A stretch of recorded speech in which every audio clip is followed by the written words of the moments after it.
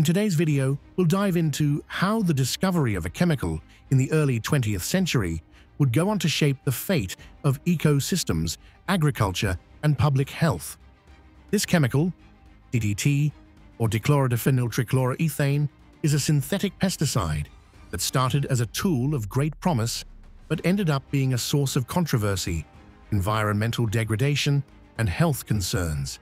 In this video, we will explore the chemistry and history of DDT and examine how its unintended consequences reshaped global policy. The story of DDT begins in 1939 with the work of Swiss chemist Paul Hermann Müller. While working for the Swiss pharmaceutical company Geigy, Müller was tasked with finding a new insecticide to combat agricultural pests. After experimenting with various chemical structures, he synthesized dichlorodephényltrichloroethane by attaching chlorine atoms to a benzene ring structure, producing a compound with remarkable toxicity against insects. Müller would later receive the Nobel Prize in Physiology or Medicine in 1948 for his discovery of DDT's effectiveness as an insecticide. Little did he know, his discovery would soon change the world. To understand how DDT works, let's dive into its chemical structure. DDT consists of a central ethane backbone bonded to two phenyl rings and chlorine atoms attached at specific positions. 3 chlorine atoms are attached to the central ethane group, and 2 additional chlorine atoms are attached to the phenyl rings at the para positions. This unique configuration of chlorine and carbon atoms is what makes DDT both highly effective and dangerous. The 2 benzene rings contribute to the compound's aromaticity, making it stable and resistant to degradation.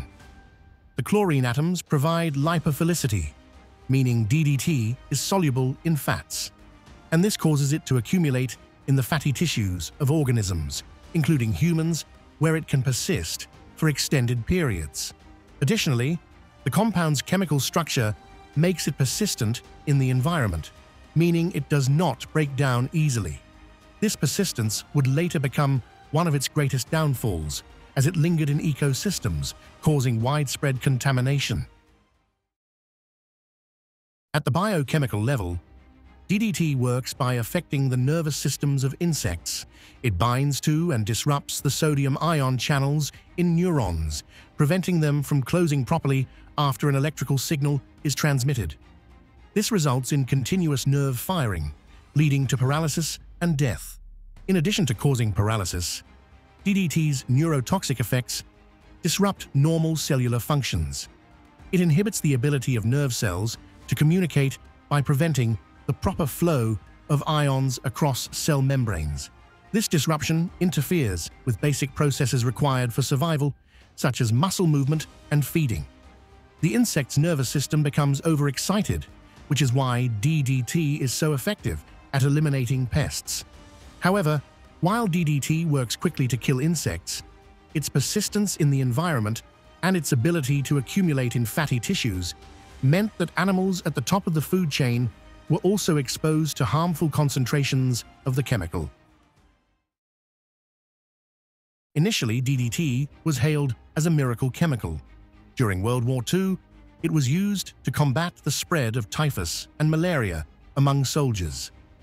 The chemical's ability to eradicate lice and mosquitoes made it a crucial tool in preventing disease outbreaks during wartime. By the late 1940s and early 1950s, DDT became widely used in agriculture to protect crops like cotton, corn, and fruit from destructive insects. Its success in preventing insect-borne diseases also made it an essential tool in many countries, particularly in tropical regions where malaria was rampant. However, the widespread use of DDT led to unintended ecological consequences. As early as the 1950s, wildlife biologists began observing the negative effects of DDT on animals. Particularly troubling was the decline in populations of birds of prey, such as the bald eagle, peregrine falcon, and brown pelican. Scientists discovered that DDT caused eggshell thinning, leading to eggs that were too fragile to survive incubation. As a result, the reproductive success of these birds declined dramatically, and entire populations were at risk of collapse. This decline was made even more alarming by the phenomenon of bioaccumulation. This occurs when DDT accumulates in higher concentrations at the top of the food chain as larger animals consume smaller, contaminated ones.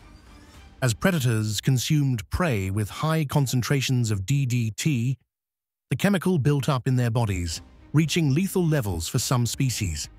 This caused a dramatic decline in the number of top predators, with lasting consequences for entire ecosystems. In 1962, Rachel Carson's groundbreaking book, Silent Spring, brought DDT's environmental dangers to the forefront of public consciousness. Carson's research documented the widespread contamination of ecosystems and the devastating impact on wildlife populations caused by the unchecked use of DDT and other pesticides. Her book sparked a national debate about the safety of synthetic chemicals and their unintended effects on the environment. The impact of Silent Spring was profound. Carson's work led to a global conversation about humanity's role in the natural world and the long-term consequences of chemical interventions. In response to growing scientific evidence, public concern, and the influence of Carson's work, the United States Environmental Protection Agency, EPA, took action. In 1972, the EPA banned the agricultural use of DDT, marking a pivotal moment in the history of environmental regulation. This move was part of a broader effort to control the use of toxic chemicals and establish more rigorous standards for pesticide safety. Other countries followed suit, implementing their own bans and restrictions on DDT use. Despite the bans in many more developed nations, the story of DDT was far from over. Its use continued in developing nations as a last resort measure to combat malaria, a disease that still claims the lives of millions each year. The World Health Organization, WHO, endorsed its use in areas where the benefits outweighed the risks and where no safer alternatives existed. In these regions, DDT continued to play a role in protecting public health. Today, new strategies have emerged to combat malaria with less environmental impact. For instance, insecticide-treated bed nets are now widespread, and methods like genetically modified mosquitoes are being developed to reduce the spread of the disease. However, DDT's legacy still shapes modern environmental policy and pesticide regulation. DDT's history is complex, representing both the power and the peril of chemical interventions. While it saved numerous lives in the fight against malaria, its unintended effects on ecosystems and wildlife cannot be overlooked. As we move forward, it is crucial that we continue to learn from the past. The legacy of DDT reminds us of the importance of scientific caution, environmental stewardship, and the need for careful consideration of ecological consequences in all chemical interventions. As always, thank you for watching. If you have any video ideas, comment them below, and we'll see you in the next video.